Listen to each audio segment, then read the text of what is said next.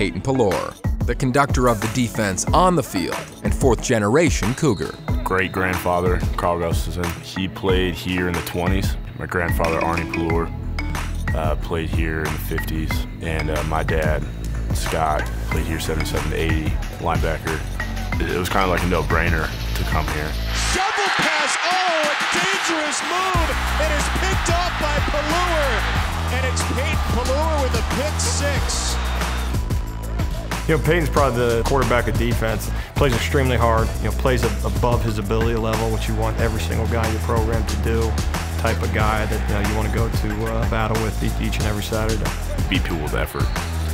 That's kind of what we take pride in, and that's something I take pride in, just a motor that doesn't stop.